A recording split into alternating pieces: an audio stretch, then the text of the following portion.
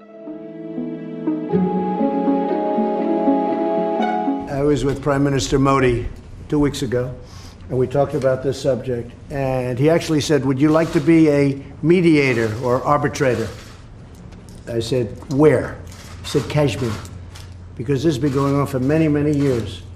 I was surprised at how long it's been going on along. 70 years. I think they'd like to see it resolved, and I think you'd like to see it resolved. And if I can help, I would love to be a mediator.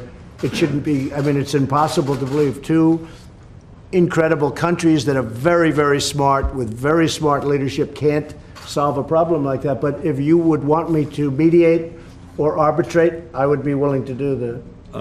President, I can tell you that right now, you will have the prayers of over 1 billion people if you can mediate and resolve this issue. It should be resolved. So, but he asked me the same thing, so I think there's something. So maybe we'll speak to him, or I'll speak to him, and we'll see if we can do something. Mr. President, even because I've heard so much about Kashmir.